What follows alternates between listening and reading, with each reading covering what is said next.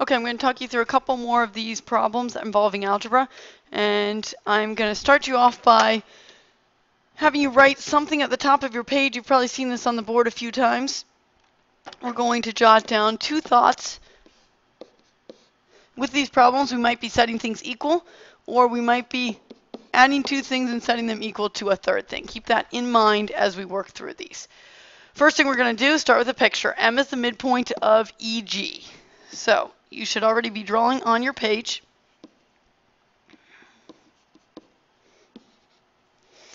EG, M's the midpoint. I'm going to make a good habit of marking my picture. And whenever I read that word midpoint, that means that M is not just somewhere between E and G, but exactly in the middle. So I'm going to mark it with those tick marks to indicate that. And I now know that EM is equal to MG. So something to keep in mind. Let's go ahead and put our expressions on there and see what we've got. EM is 7x. MG is 8x minus 6. And that's all the given information that I have. So just looking off of that, I would be tempted to say that we're going to go with the equation that we see on the left-hand side at the top here, where we're actually setting things equal to each other. Because we only have two things, versus the one on the right-hand side, we're going to need three parts to it. So that's what I'm tempted to say. However, I got to make sure that I know that's true. I've got to have a part is equal to another part.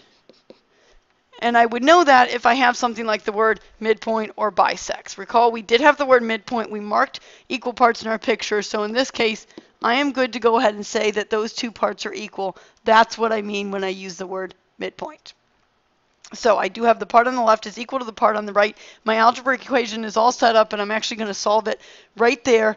Go ahead and find the value of x. I'm going to subtract 8x from both sides. Some of you might have been tempted to subtract 7x because then you're keeping a positive x value, which I agree, I like that idea, but it actually leaves me with nothing on the left-hand side. And since I have a number on the right-hand side, getting rid of the 8x allows me to go ahead and get to my answer a little bit quicker. Okay, be careful, you do have a negative 1x on the left-hand side. You're not done because we want to get a positive 1x, so I can get rid of the negative 1 by dividing by a negative 1. Negative 1 divided by a negative 1 is a positive 1. Negative 6 divided by a negative 1 is a positive 6. So I'm getting an x value of 6. We have solved the algebra equation, but we're not in algebra class. We are in geometry class. So let's do the geometry. Geometry question, if I go back to the top, tells me to find EG is what I'm looking for. So I've got to find the length of EG. Looking at your picture, that's posing a little bit of an issue for me because EG is the whole thing, and I don't actually see any expression that's referring to EG. So what I'm going to do is I'm going to find what I can find. I'm going to ignore the question, and I'm going to say, hey, wait a second.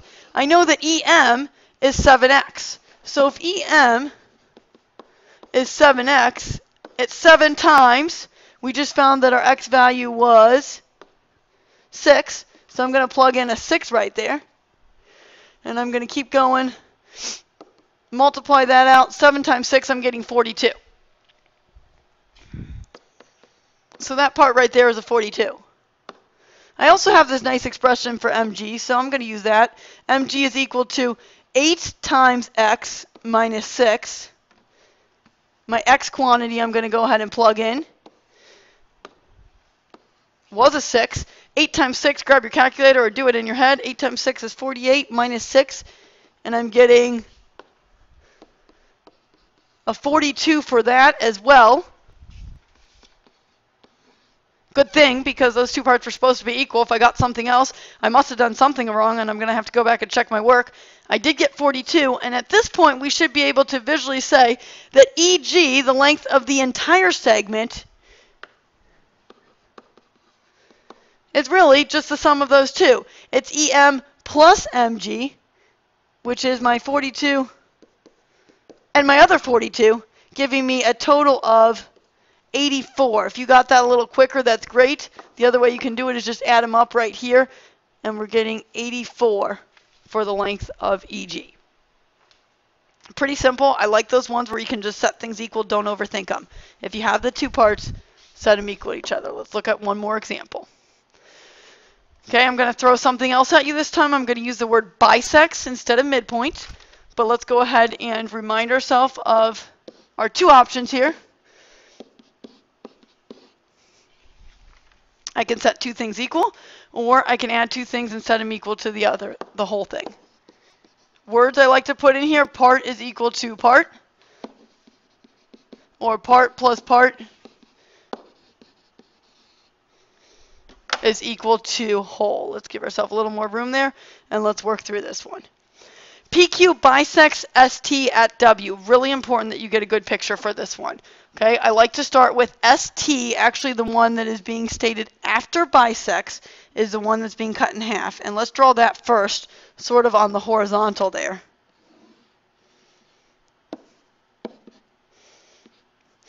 PQ is bisecting it, which means it's cutting in half. I don't care where P and Q are.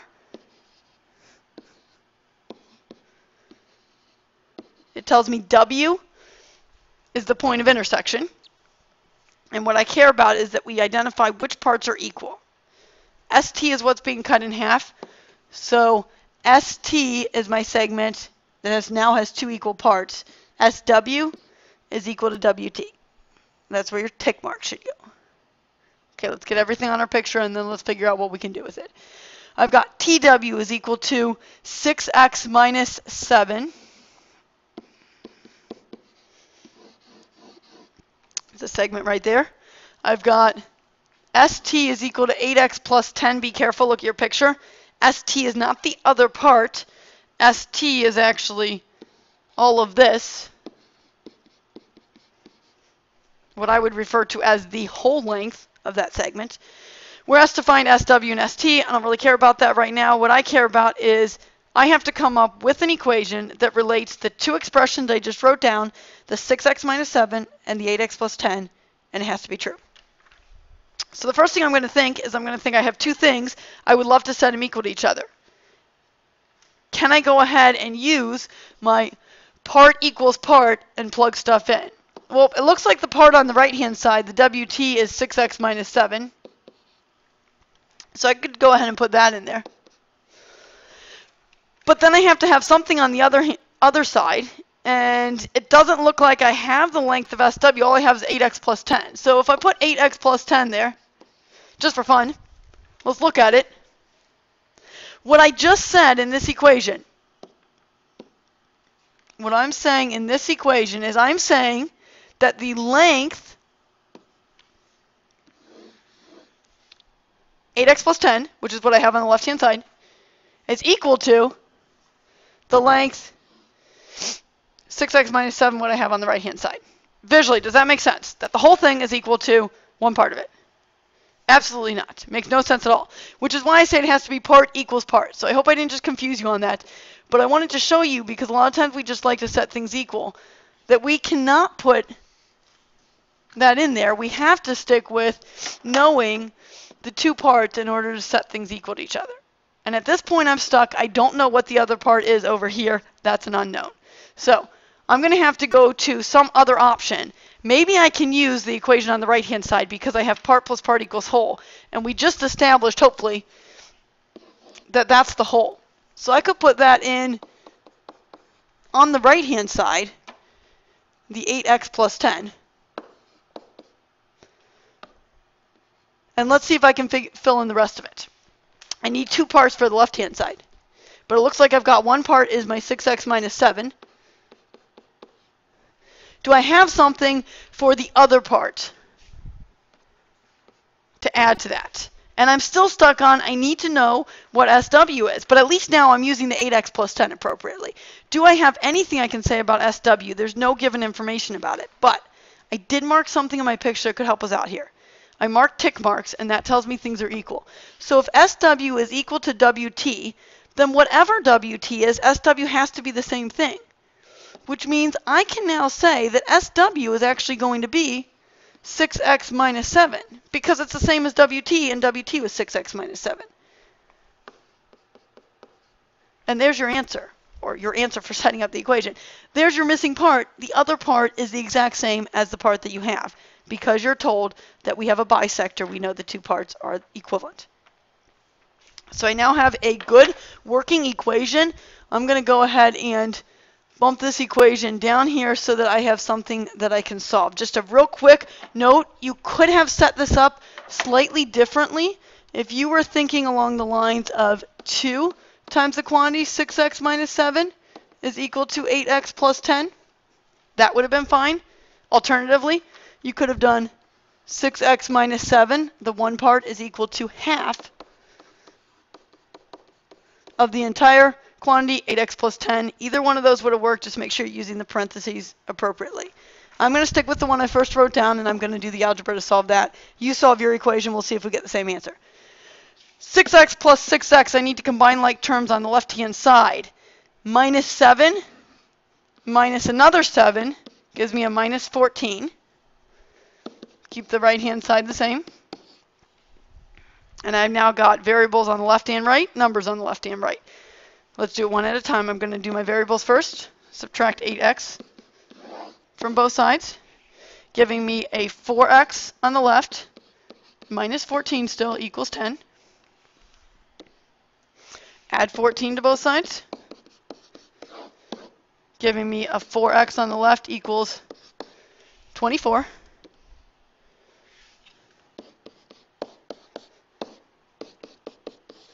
And my final answer for x, for the algebra problem, is x equals 6.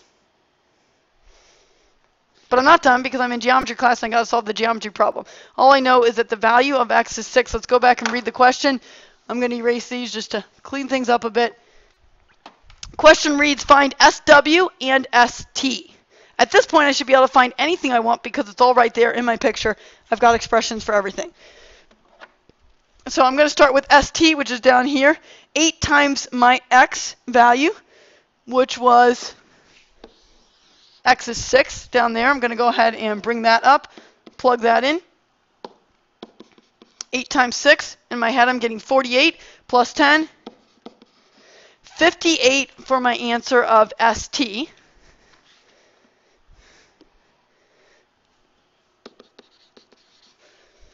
Now I've got to find SW, and we said SW is equal to WT, so it doesn't matter at this point which one you plug it into. We have the same expression there. 6 times the quantity of x, which again, x was 6, so I'm going to bring it up here and use that again, right here. Minus 7, 6 times 6 is 36. Minus 7, I'm getting 29 if I'm doing my math correctly on that part. So we've got SW is 29, ST is 58. Real quick, we should notice that SW is actually half of ST because that was a midpoint. So 58 divided by 2 is giving me 29. That's another good quick check that you can do. Final answer is over there. We sure did a lot of work to get that. Be careful with your algebra, but most importantly, make sure you have a good picture for these and make sure that your setup is correct. Really focus on my 2 ways of setting up these equations so that you make sure you get a correct equation. Then we can work from there and tackle the algebra.